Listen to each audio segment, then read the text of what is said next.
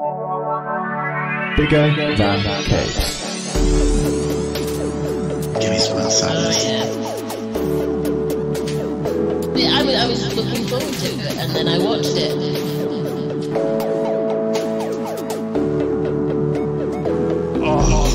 Oh, dry.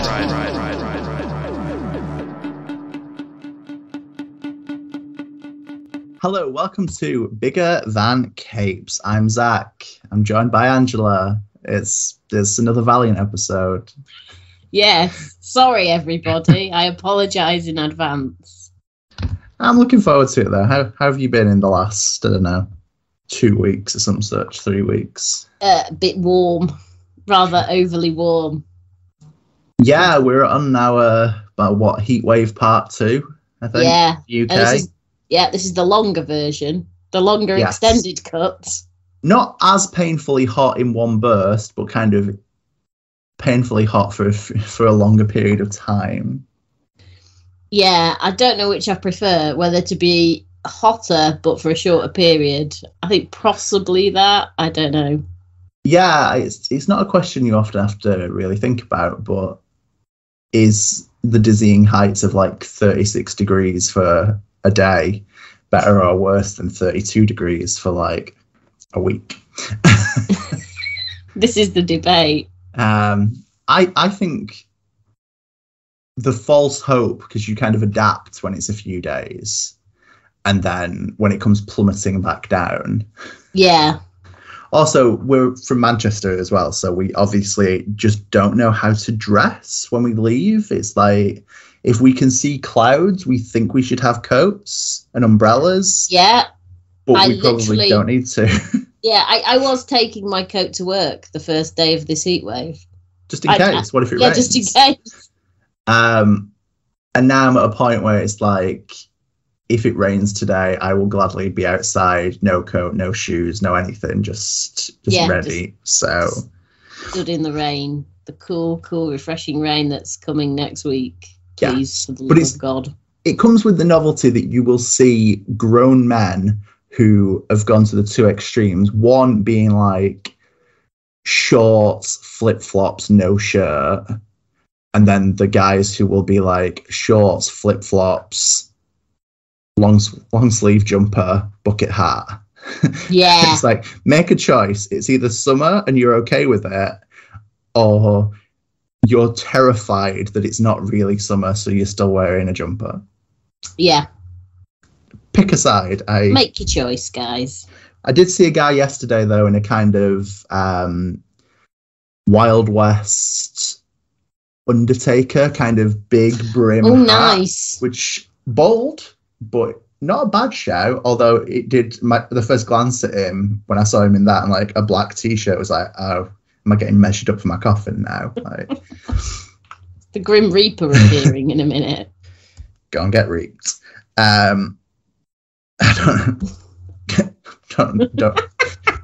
don't know how to come back from go and get reaped. No. Don't know what that means. You just end it there. Oh dear.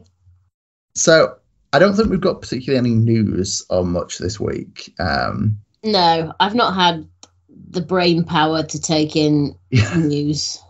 I liked the idea that we were going to come into this like with all the news gathered up, but I haven't done that. No. So my alternative was to just talk about Valiant books that kind of fit what we're talking about today. So today we're talking mostly about Armorclads.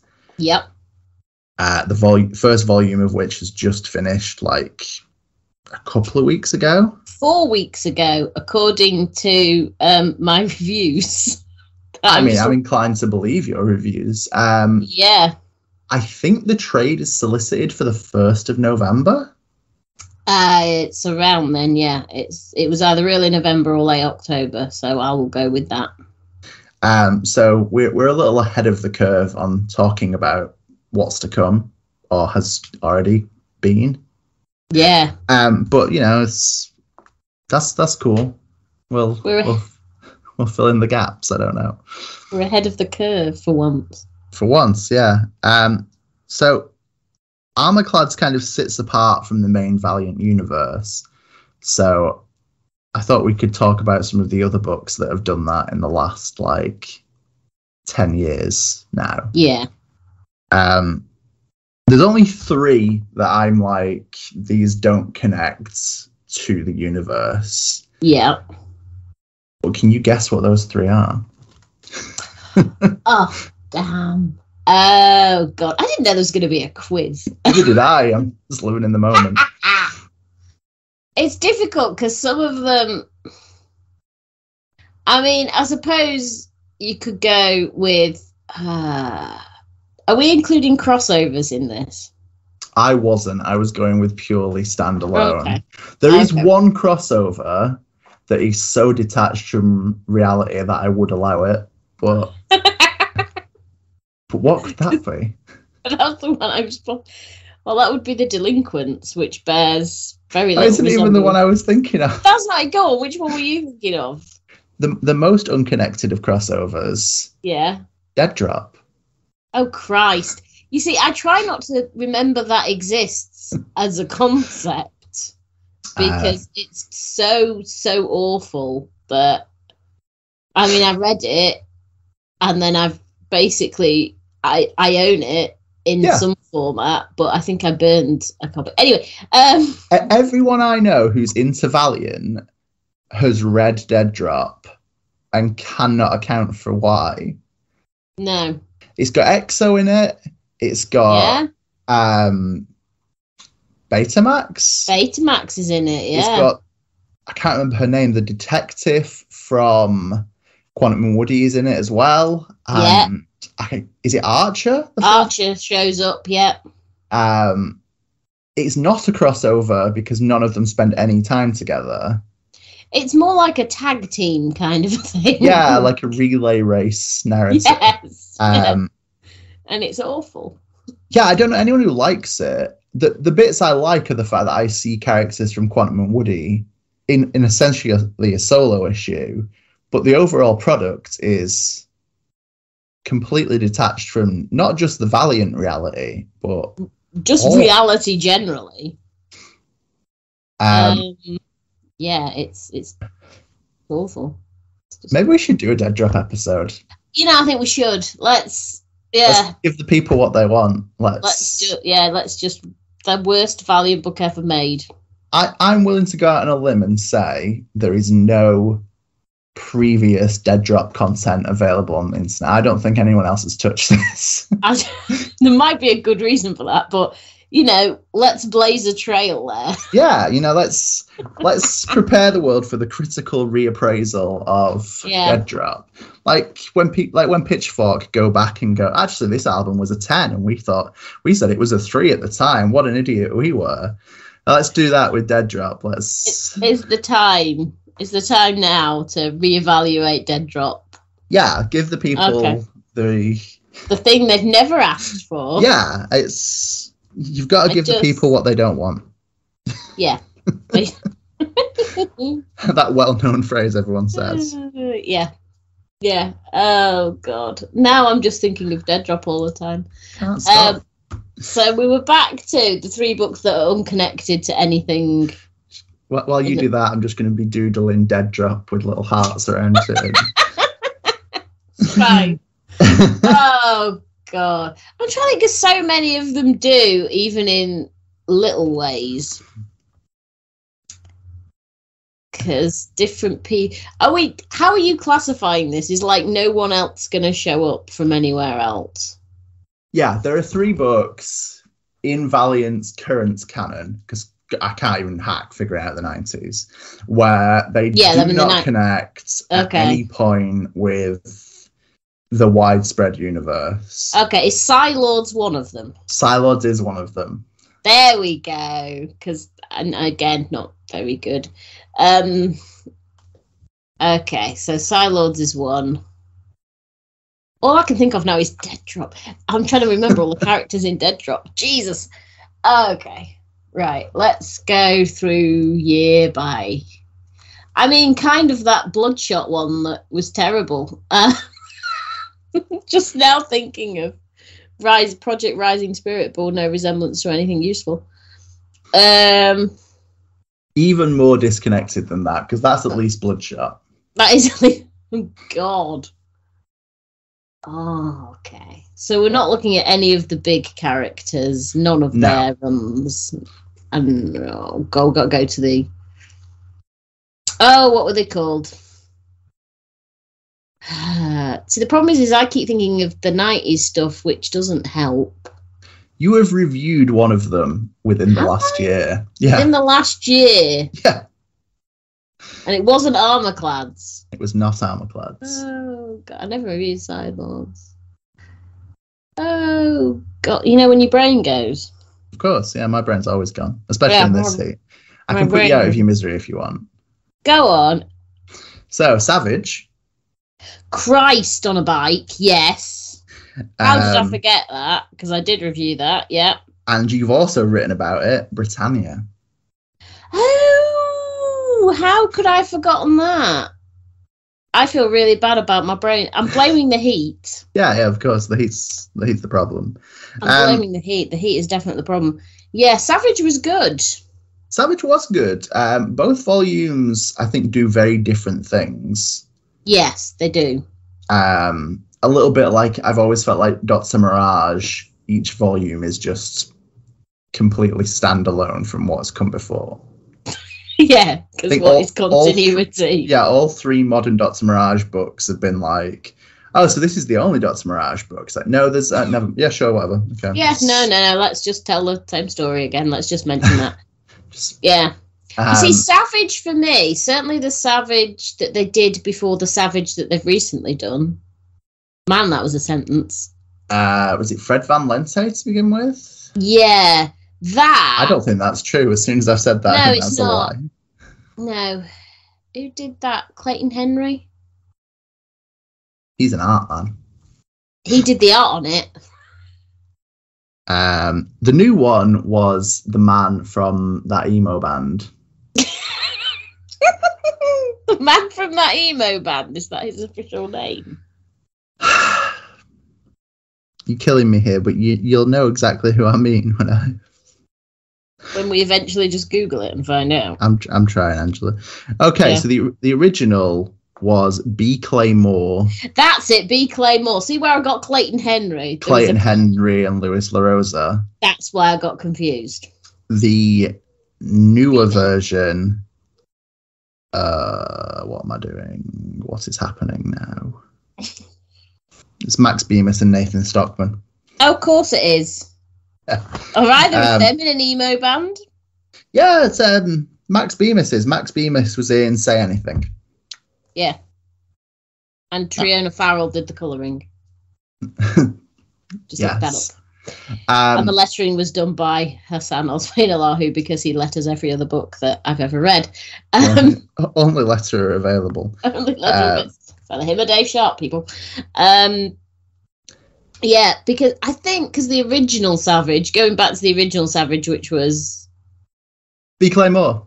Thank you. I was going to call him Henry Clayton Moore, which is not right. It's a no. I don't know. I always felt, because Savage kind of grew up on an island, which was essentially the Far Away, was always how I viewed it. Yeah. So that was the tenuous connection for me. There was a tenuous connection that maybe... It's a stretch, and it never really... I guess it does connect, and I guess we're kind of told more about that in Volume 2, right? Yeah. So eventually that does connect. I was always, similarly with Britannia, I was always waiting for some reference to the Visigoths and Aric. Or Aric's dad, or Aric, whatever. Yeah. But I was always sure that Britannia was going to just, tip the hat to be like, it's the same time period. So. Yeah. Or alternatively, even because it supposedly dealt with the supernatural, even just like little hints of stuff that crops up in Shadow Man. Yeah, a little bit of Dead Side, or maybe an Eternal Warrior, like Walk On part. I mean, Gilad is hanging about. We know he's around in that period. We know that he's, probably slaughtering people in that period, because that was in his slaughtering phase. Yeah, his slaughtering phase. Covered most of the Roman Empire, if memory serves. But there's a few characters that I expected all three Immortal Brothers, and yeah, maybe not. I mean, we know Armstrong did hang about in Rome. Yeah, and he did some drinking with various emperors. Indeed, did. Yeah, but I don't know. It always surprised me that the brothers never get like an on-screen moment or on-panel moment, and yeah, neither does Arik, and neither do any Valiant character that would have been around. And I always assumed that was more of a Peter Milligan disinterest rather than. Yeah, I think Britannia has 2 good volumes. And then it has the Lost Eagles of Rome, or whatever it was called. That was it. Like a test to see how much you'll put up with. Yeah, which was, I mean, it had such promise. But I think, yeah, had it been written by someone who was more Valiant orientated in terms of the universe, because you can tell that, like, to pick a recent example, Steve Fox, who is doing the current Archer and Armstrong, clearly he knows a lot. He likes Archer and Armstrong. He knows about the Fred Van Lente run. He even, he's read the A&A run. He's even clearly, from some of the little references he's dropping in, is familiar with some of the even earlier stuff, like the 90s. Yeah. So you can tell that he has had a grounding in that, so he's putting little Easter eggs in. For the people like us who need to get a life. For the nerds. And thank him for it. But it never felt like Peter Milligan was very interested in. He was just like, well, I'm writing a book about a Roman detective, and it just happens to be published by Valiant. This is complete speculation. I could be wrong, but it always felt to me like Peter Milligan was brought in to write Shadow Man, and like the deal was like, if you write Shadow Man, we'll also publish your weird Roman Sherlock Holmes book. Yeah. And Valiant fans at the time, every Valiant fan I knew at the time was so rabid for Valiant that we all read Britannia. Yeah. We love Britannia. Britannia's really good. Britannia is a very decent book. Got nothing to do with Valiant. No, it could have been published by literally anybody. Yeah, if it was an Image book or a, I don't know, Dark Horse book, wouldn't even question it. Yeah, in a way it feels like a Dark Horse book. Yes. Yeah, it takes ages between volumes, and it's a bit unclear who it's aimed at, and it's kind of dark and gritty. Yeah, and then the 3rd volume's terrible. Yeah, so no, Britannia is... So Savage was good, Britannia was partly good, Psylords was not good. Psylords was weird because it's one of those Valiant series that was announced and then 5 years later we got, I think. Yeah, because that was Fred Van Lente again. Who, basically the rest of his Valiant books, flawless. Yeah, perfect. Archer and Armstrong, Generation Zero, Ivar, all really, really good. I mean, only we like Generation Zero, but if you're out there and you like Generation Zero too... You're not alone. Say hi. We're on Twitter at Bigger Than Capes, and screw it. I'm going to do the plugs. You can also find us at biggerthancapes.com, where we're regularly talking too much about Valiant, and you can support us over on Coffee, where we have a coffee page. I don't know. If you like the rambling that we do, send us money and we'll buy coffee. Yeah, or comics or something. I don't know. Yeah, liquid. Yeah, and we will also, and if you want, let us know. If you want us to do the Dead Drop episode, give us money. Alternatively, if you don't want us to do it, give us money. We'll accept bribes for whatever decision you want to make on that one. Maybe that's it. Maybe we'll launch Patreon, and that's what's on it. It's the first one. we will do a Patreon purely of comics we're fairly sure we're not into, and that's all the content is just us sighing and complaining for an hour at a piece. Yeah. Legitimately would do that. I've got nothing better on at the minute. I was so optimistic about Psylords, and it kind of... Me too. I just don't know what Psylords is about. Astronauts that go missing in space and nonsense ensues. It's just... And they wear different colour suits. They do. They're kind of cosmic Power Rangers, much like Power Rangers in Space or Power Rangers Lost Galaxy. But they do more murdering of each other than the Power Rangers have been known to do. True. But good to know that there is an audience for Radiant Black. It's a weird dig at... It's a reference. Random direction. I'm not even sure if that was a dig. That was just... it was just a statement of fact. Likes the idea of Psylords. Bought all of it. Read all of it. Yep. Don't know what I've gained from Psylords. Out of the 3, Psylords is the one that I'm still struggling to figure out what the point. It feels like Psylords happened because they'd said Psylords would happen, and and it happened. And it sure did. We're all. That's all we can say about that, really. It happened. Armorclads, on the other hand, is also set in space, kind of. So on another planet, another planet by the name of Zero. Yes. Which I don't think has been name dropped in any other Valiant comic, so I'm kind of writing this off as a standalone concept. Yeah, I mean, when it was first announced that we were going to get, people in suits in space, essentially. Sound familiar, did it? I was automatically thinking, please don't let this be another Silence. But also, Exo would have, to me, is kind of an obvious link, because not just because he has a suit, but because Exo does go off and he's been in the cosmic space a bit more than a lot of the others. There's also huge gaps in his continuity. Yeah, because he seemingly manages to be off world for like years at a time, but you can't figure out when or how. And narratively, we're frequently told Arik did this for this amount of time, but there's no way of knowing how. Remember when he conquered a planet? Yeah, that was a thing. And but he was back for Harbinger Wars 2, mysteriously. Yeah, and he only seemed to be. We were told prior to that he'd been gone for like 10 years or something, or 5 years. Yeah, he'd been gone for a very long time. Yeah. But there's no space for him to have done that. Years don't work that way. So, yeah, there was time for him to have ran into a planet and kick-started the Armorclads. Yeah. But apparently not. Would you like to give us a little synopsis intro of the Armorclads? Yes.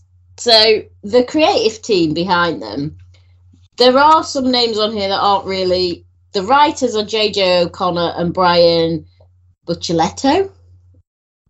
Neither of whom have done much prior Valiant work.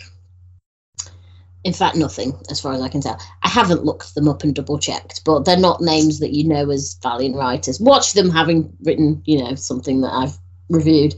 The penciler is Manuel Garcia, at least for the first 2 issues. In the 3rd issue... he is assisting Miguel Sepulveda, who then takes over for the 4th and the 5th issue. The inker remains Raul Fernandez throughout.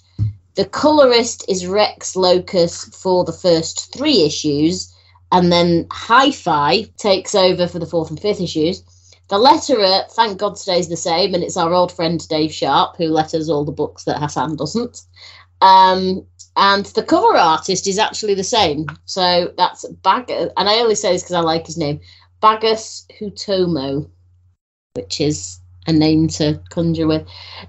So Armorclads is set on another planet. Ironically, the main characters that we're following are not Armorclads. Yeah, or at least not to begin with. No, to begin with, they are the Ironclads. And the Ironclads are basically... we're following the Star Trek rule of aliens, which is they're aliens, but they look like human beings.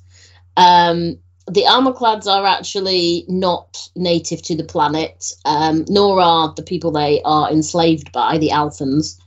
They all look like human beings, and if you put an elf and an ironclad next to one another, you would be hard pressed to discover which was which.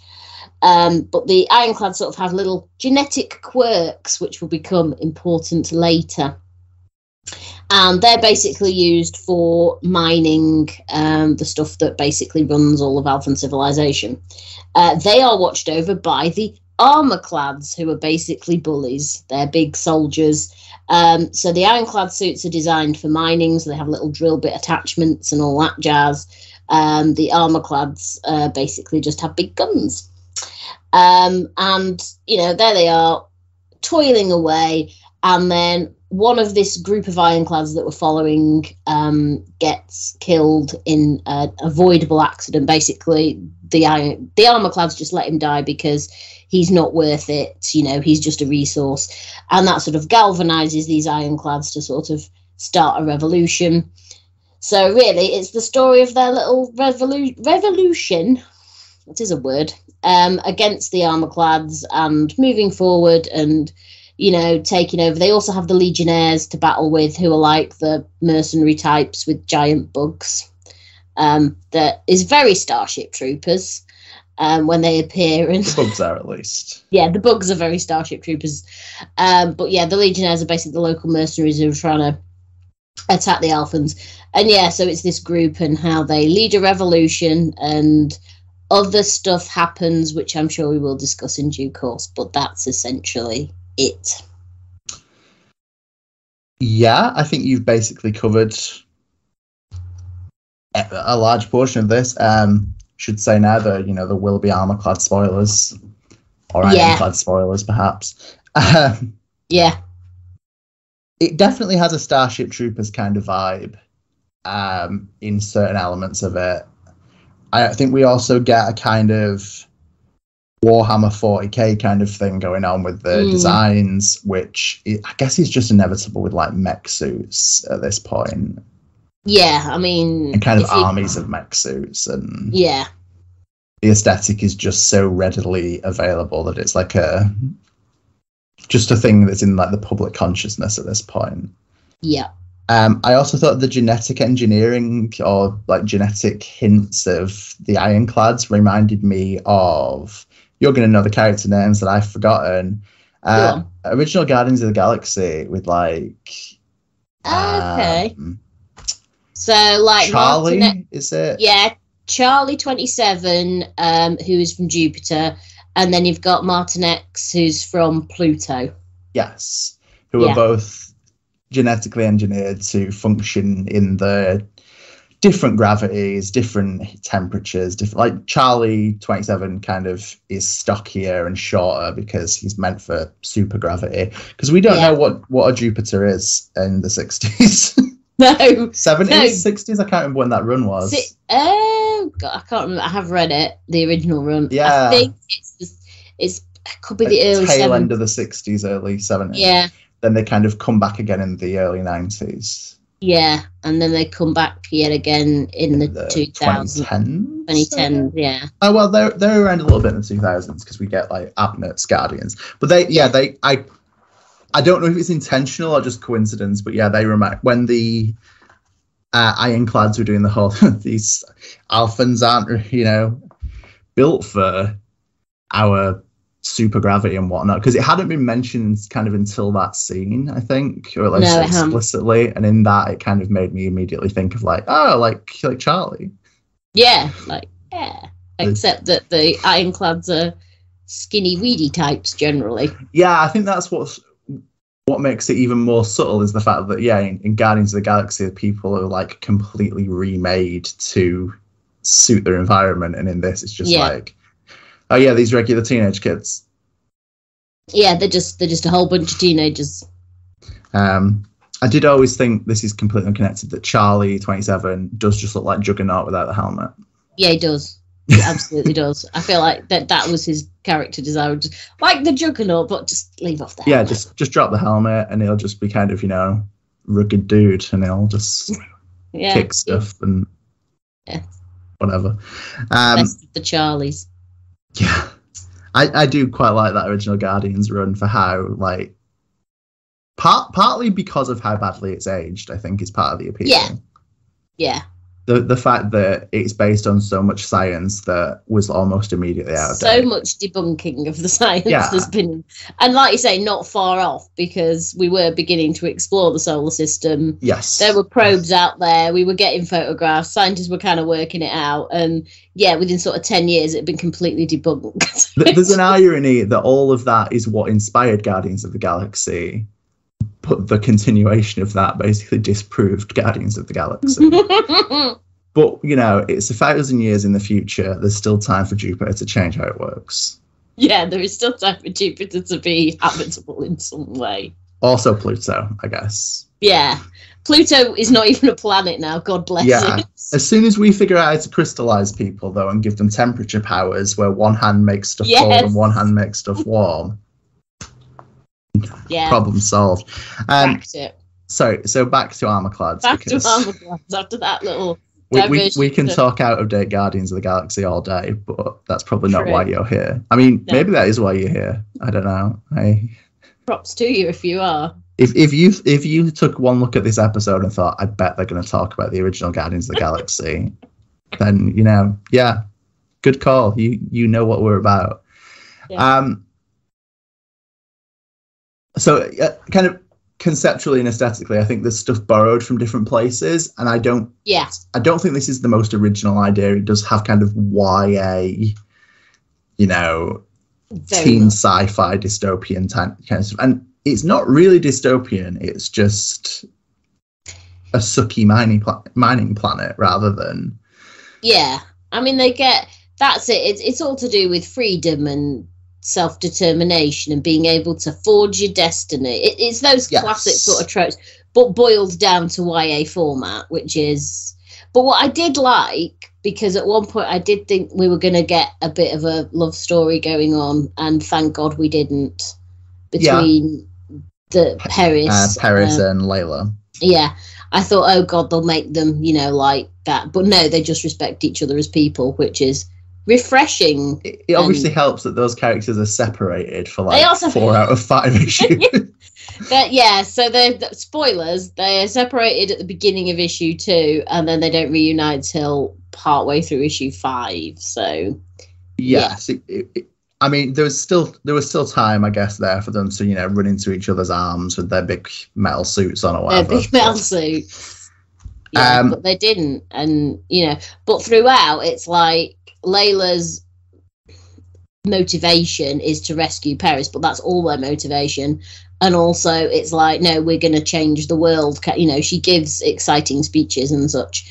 Yeah. So she becomes more of this heroic leader, and it's coincidence that her friend is a boy who she's rescuing. Yes. It could be literally anyone, and you know she'd do the same for them. I have also realised, we also told that like he's 17 and she's like 14 or something, which is probably... There is that, yeah. Slight. This is one of the nitpicks I have with this, is that these are meant to be teenagers. They do not particularly... They do not look like teenagers a lot of the time. They look young, don't get me wrong, they look young, but when it's revealed they're like 17, I'm like, whoa. Because I was thinking early 20s, kind of. And basically, there's... one character, I want to say it is Jack. It is Jack. It looks like, 12. Yeah, and Jack is meant to be about 13, 12, 13. So, yeah, but everyone else looks like early 20s. And I know that's a hard distinction to make between, like, late teens, early 20s. But when you tell me someone's, like, 14, I'm like, well, you've drawn her to look... She looks older than 14. Older than 14. She doesn't look like a 14-year-old. No. And I get it's hard. I know it's difficult to like pick those lines. We talk often about how hard it is to draw children that look like children in any comic. And I guess that's just another issue we have here. Layla's 14. Paris is 17. Paris is 17. Jax is 16. And Pulo? It's 14. Pulo's 14. And you see, to me, Jax is the younger one. I would have said Jack was the young one. I just have said that. Yeah, Jack is quite... I could have sworn Jack was like 13, 14. But no, that's Hulo. Okay, Pulo, even. Who I don't even think we see that much or speaks that much. That's another problem that I have with this, is that we have an entire army of Ironclads, and I get that it's difficult when you have multiple characters in a book and you have a short run of 5 issues for your arc. Yeah. But the only ones we actually really learn about to the depth of, you can call them well-rounded characters, Paris, Layla, Jack to a certain extent gets a bit of training. The others kind of dip in and out. They have moments. There are some really lovely moments that you think you could build character off here, and then they just don't appear for 3 pages again.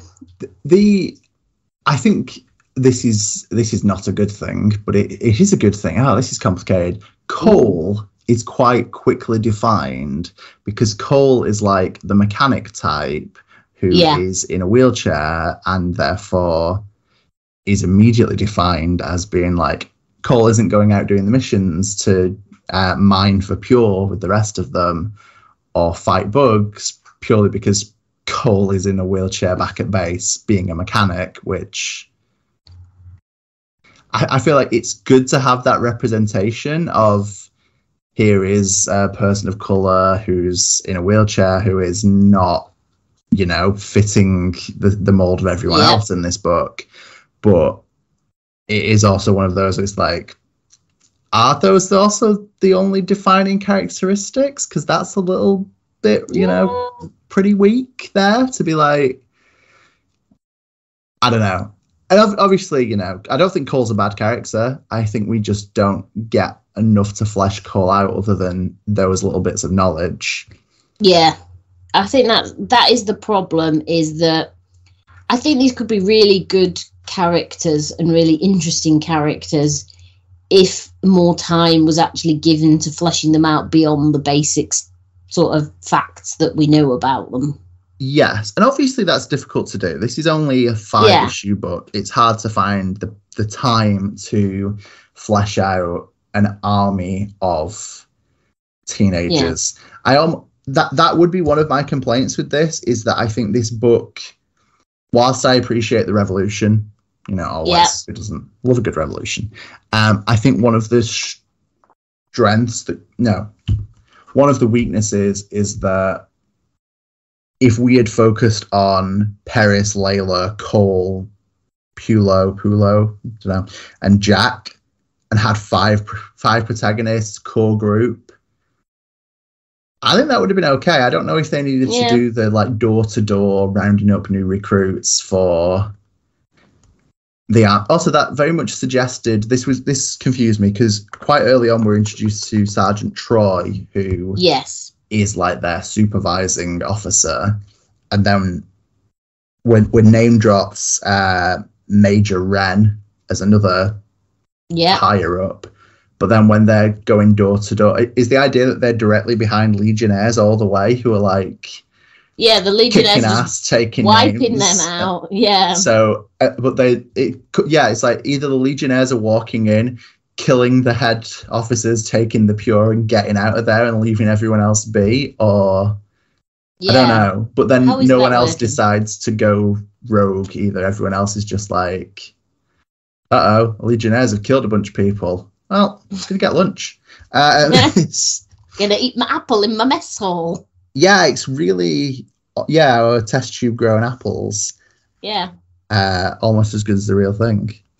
It just feels a little bit odd that there's seemingly no upper management unless, the Legionnaires are one building ahead of them constantly. Just always there.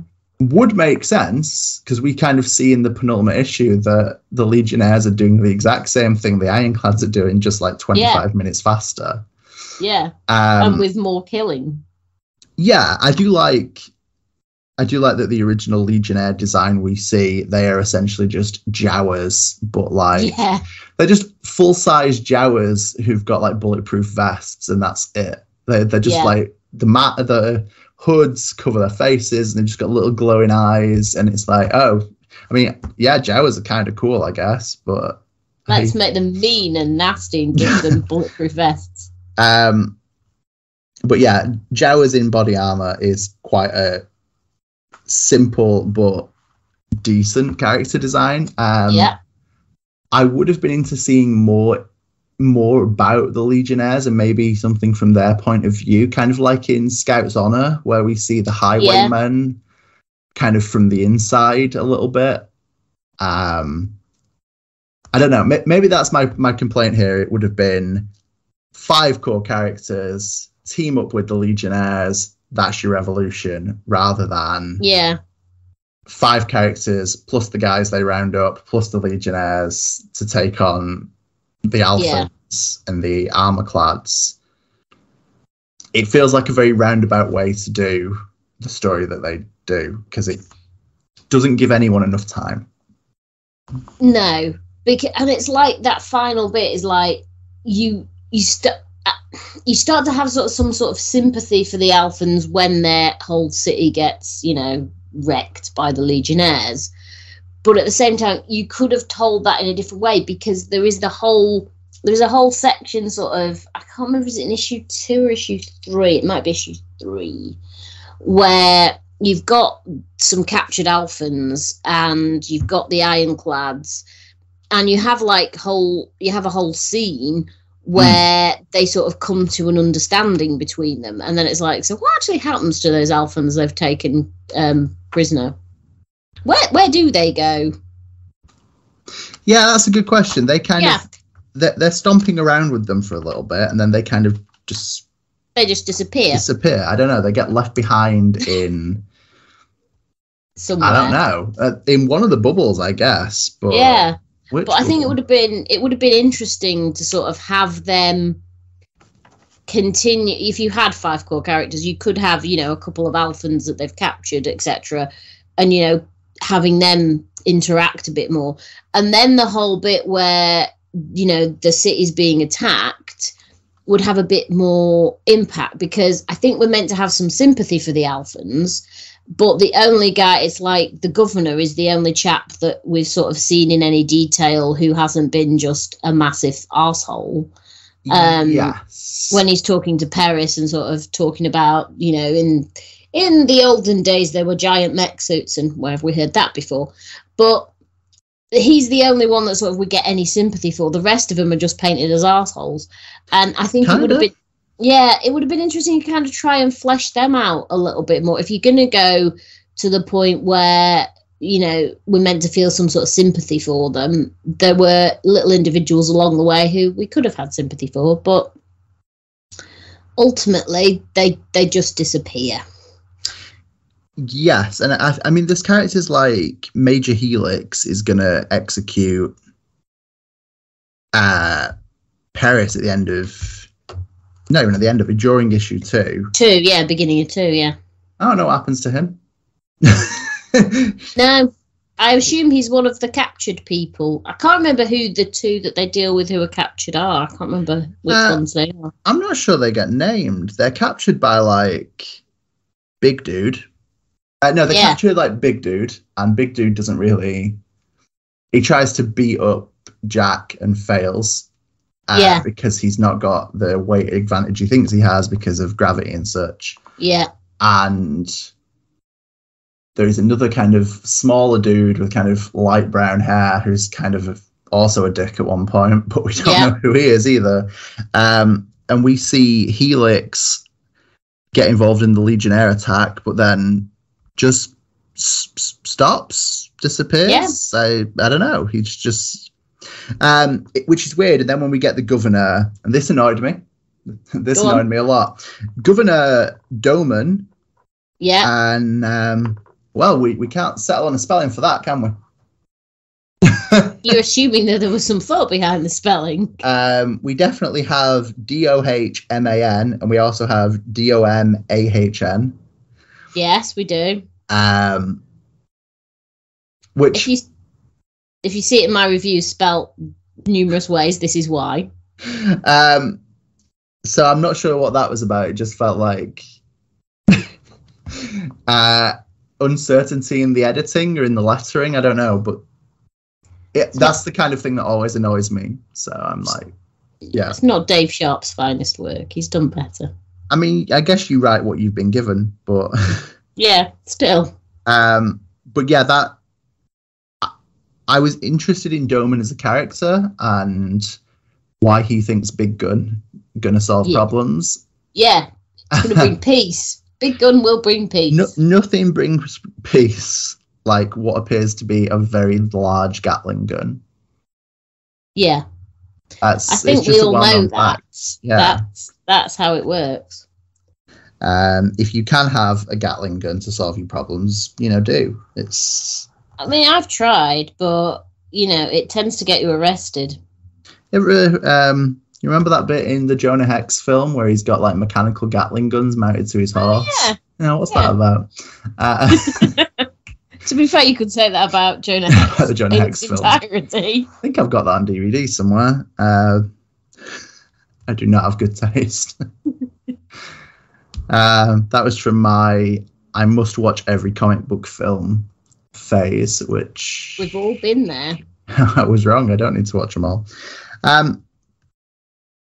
Yeah, I think my main criticism here is that characters need a little bit more space and need fewer characters. I've made notes of Kira, Syl, and Ada, who they appear, are all named characters later on that don't really flesh out very much. I think Kira gets a couple of lines at one point. Yeah, she was suffering from pure poisoning in a field hospital that Layla was also in. Layla, I don't know. Layla. They were in a hospital together for a bit. That is the level of detail we get on Kira. Which, sure, fine, is enough of a, you know me, I know you, let's go bring down civilization. But yeah, I think a core group to be fleshed out, the Legionnaires to have some attention, all these characters just have a little bit more time would have helped in this. And don't get me wrong, I don't think this is bad. I think this is an enjoyable version of what it is, whatever that is. I mean, I think the reason we are criticizing it the way we are is because it isn't bad. It is good enough, but you just see that it could be, you can see that there is a hell of a lot of potential with it. And it's done. What it does fine, and it is an enjoyable read. But I think it's not performing to the best. It's like, you want it to do really well because it can be better because it's good at this level. But think about what it could do. It's like, it's like a sprinter that could be so much better if it, instead of doing the 100 meters, if it did the 200 meters, it would be winning gold. It's a really bad analogy, but I get where you're coming from. Yeah, I think that is one of the issues. Is it could just be ever slightly better with very minimum changes. I am curious to see what the next volume could bring. I think Space Revolution, kind of by accident. I don't think it's the intention. The intention is to save Paris, and I think by separating Paris out, we see more character growth for him. Purely because he's kind of with Governor Doman, and Doman's doing the whole, don't worry, I wanted to come to this horrible, horrible planet because I'm going to save the universe. How? Because you're going to use my magic gun. Yeah.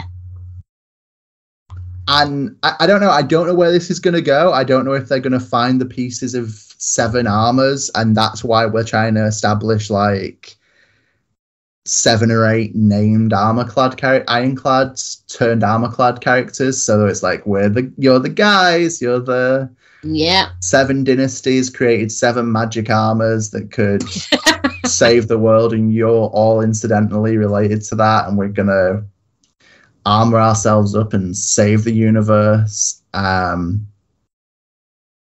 don't know. I am curious. I will carry on with this. I'm just unsure. When there will be more of this, because Valiant do have a tendency to set things up and then never actually follow. And there has been nothing announced. And bear in mind, they are announcing stuff like the new EXO, I think, has been announced for March 2023. Yes, so this would need to be pretty soon for it to be like an immediate follow-up. Yes. Well, even then, it would not be an immediate follow-up. No. But the fact they are announcing projects into 2023, they have made so far, as far as I'm aware, no mention of a follow-up when we're going to get Armorclads. So it's obviously not in the immediate 6-month future. I mean, we say that. There is every chance that it's been 4 weeks and I'll get an email from Valiant telling me that Armorclads 6 is here. So it could be. Because one thing I don't think we have touched on is because it's divorced from the rest of the Valiant universe, apart from the very end of issue 5 where we throw in the Geomancer for reasons. Yeah, I mean, we haven't touched on that. I feel like we've talked for a while and not touched on anything apart from Guardians of the Galaxy. But because it's sort of standalone, as it were, apart from the very end, which probably confused the heck, it is more of a newbie-friendly stuff. It is more, if you've never read a Valiant book, you can read this and you don't need to be aware of the whole decade's worth of history. You don't need to have read Dead Drop, which thank God for that. It is one of those. I do think that is a major strength that Valiant needs to kind of expand on, is the fact that to get new readers, you can just make books that look cool. That's kind of fine. You can, they can do more Britannias or more Psylords or more Savages or more Dead Drops. Not more Dead Drops, no, for the love of God.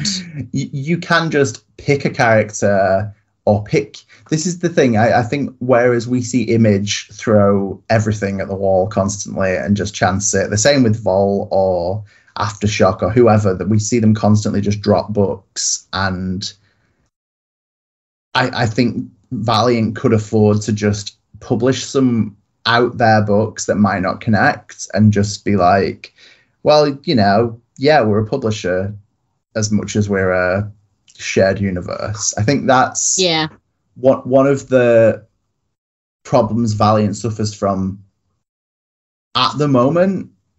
Feels like the fact that Marvel, they're still chasing Marvel and DC with the idea of all books be connected, everything's in the same world, everything.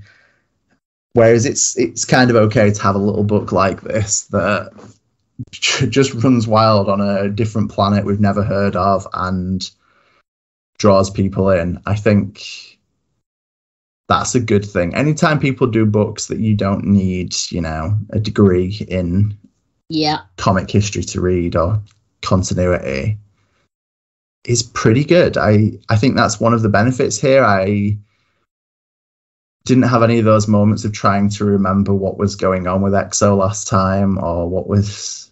No. It's very much just... And don't get me wrong, I think at the best of times, Valiant are far more accessible than Marvel or DC because it's rare Valiant are going to drop something meaningless to you if you've never read it before, read their books before. I think the nature of resting characters and then cycling them back in kind of creates a better dynamic for jumping on, and you know, new starting point, new jumping on point, new arc. Yeah, all new jumping on point. And I think you can enjoy Armorclads without knowing anything about Valiant, and maybe the Tama thing will change that. Maybe that was there to sow the seeds that if you're new to Valiant, maybe the next thing you should check out is, well, I don't know. No, because Tama shows up in several different things. The Valiant is where she's introduced, I think, which is 7 years ago, 8 years ago. It's a long while ago. So now that you've read this, if you want more Tama, the Geomancer, you can read the Valiant where she becomes the Geomancer, and you can read Incursion. Incursion, Eternal Warrior, Dwarves 2, all of that. Nothing but hits until Armorclads 2 comes out. Yeah. And I don't know, that's not a bad method. We haven't seen a lot of Tama. So giving people hey, maybe we won't do any more Armorclads tomorrow, but maybe you could dig. Not that there is any similarity between any of her stories and Armorclads. None whatsoever. She often makes a cameo, and you're not sure where it's going. Rapture. She was in Rapture as well, wasn't she? I think so. Yeah. Yeah. I love how often we mention Rapture at the moment, despite not really remembering the details. You don't remember it, but it exists. I just thought I should mention it because I've remembered that it exists this month. So there is one thing in this that does connect us to the Valiant universe. Go on. And it is fleeting, but there is a point where the Alphen City / Citadel, depending on who's talking, has a space elevator. True. Which was one of Toyo Harada's big plans for his post-scarcity zone, was that he was building a space elevator. Maybe he built it on another planet. Maybe he was behind the Alphans all along, even though he's dead. Or is he? Or is he? He's not dead. He's just in another part of the galaxy. I don't know if that was like a knowing reference to Imperium, Toyo Harada, Harbinger, and the elevator to the moon plan. Well, that's not the plan, but the space elevator, space tether thing that he was trying to build all the time. Or if it's, I say all the time, he mentions it a few times. I don't even think he's like, first things first, space elevator. Space elevator. Yeah, but it taking is over a portion of this country, and the entire plan is to build a lift to the moon. I admire that man. I mean, we've not even mentioned the art, because the art is good. The art is actually... The art is good. That's true. I don't know if it's because the inks and the colours don't change as much, but I wasn't too jarred by the changing in pencilers. I didn't even notice until, I think, because I often spoiler alert, I often copy paste the creative team if I'm doing reviews of a run.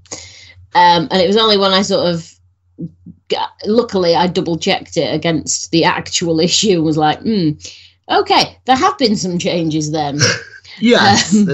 When you look at them back to back, and obviously if you have the trade, we're doing this off of PDFs at this point, it's not as clear. I think you see, maybe that's one of the things, later on you do see the characters' faces more.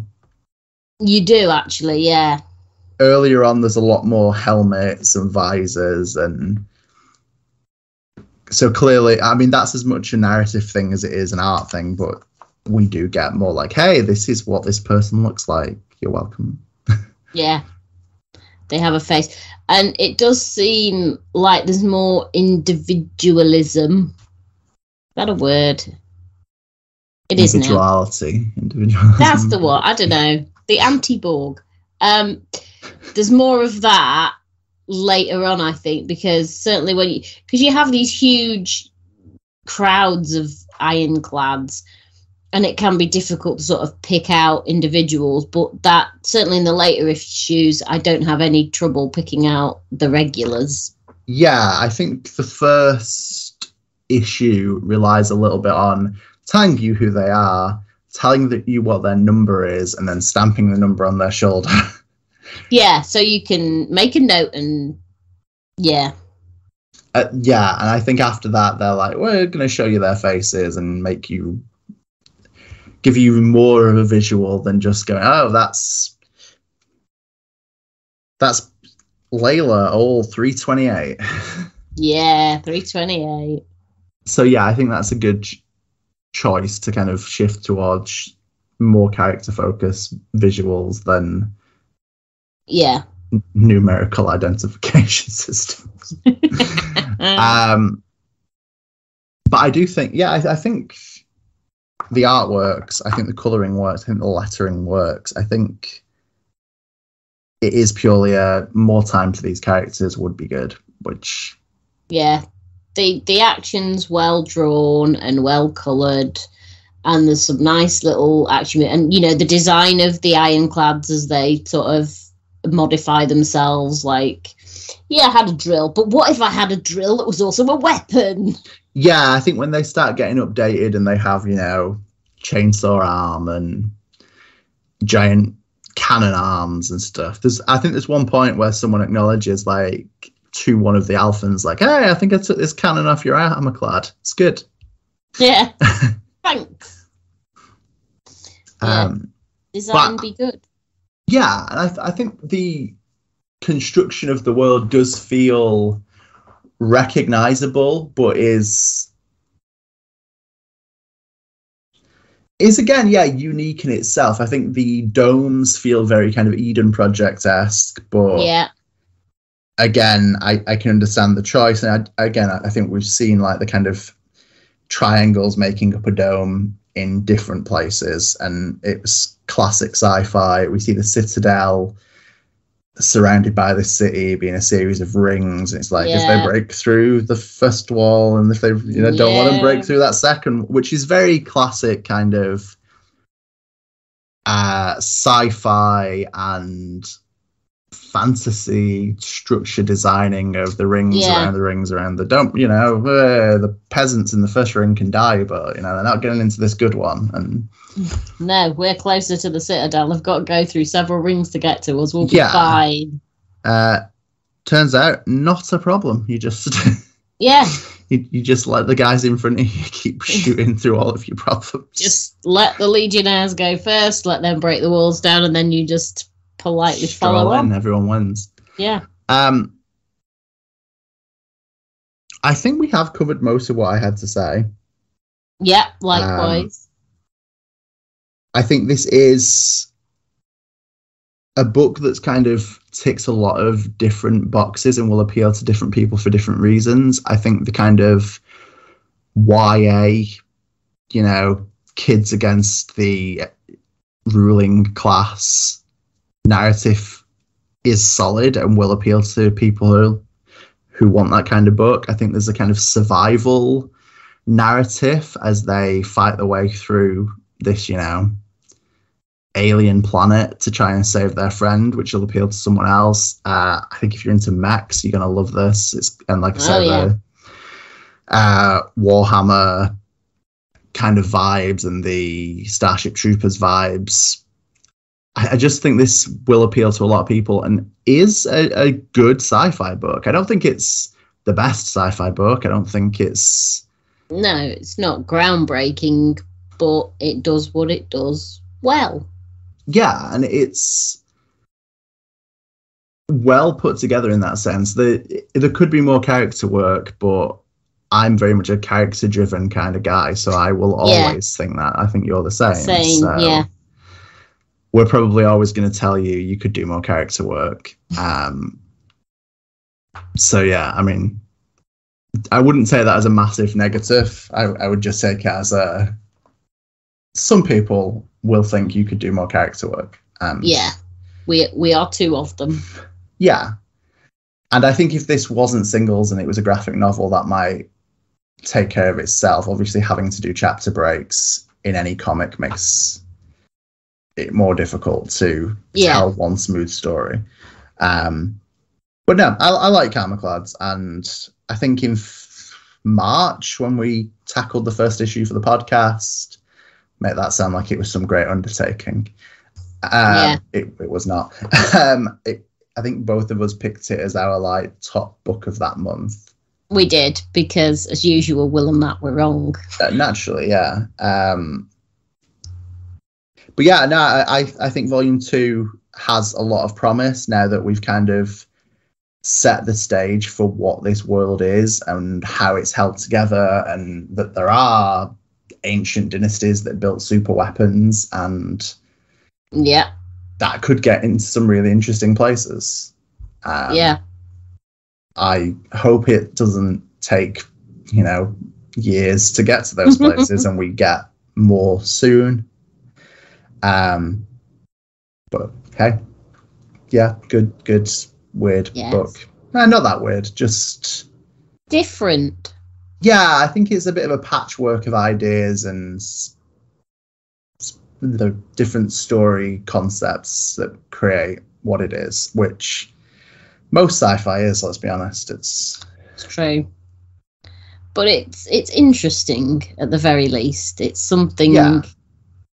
And Valiant have, I mean, they are rebooting their classic heroes again, but it is like you said before, really it would be nice if they did more of this more standalone stuff and just be like, here's a book, guys, enjoy. Maybe you'll like it. I mean, don't get me wrong, I would be happy with standalone stuff about established characters. I don't think everything needs to be completely new. I'm not saying, come up with a new idea every book, but if you could, I don't know, make a user-friendly book about maybe some teenage kids with superpowers who aren't the main superhero kids, but are I don't know, maybe one of them can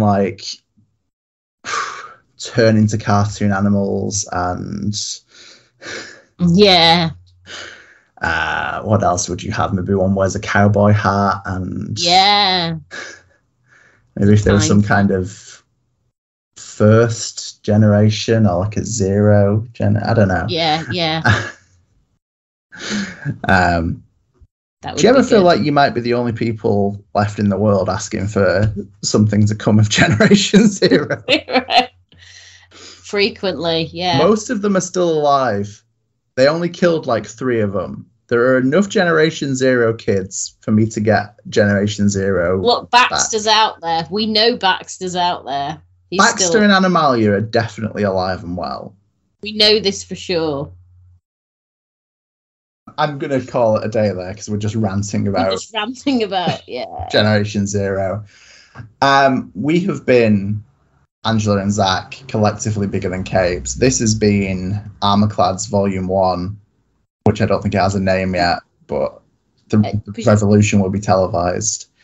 I hope that is the case. If that's not the name of it, or the revolution will not be televised. It's something about revolutions and television. It's up to you if you want it to be a song reference or not, I guess. Yeah. I liked this. You liked this. Yeah. We will be back soon, and remember that comics are bigger than capes.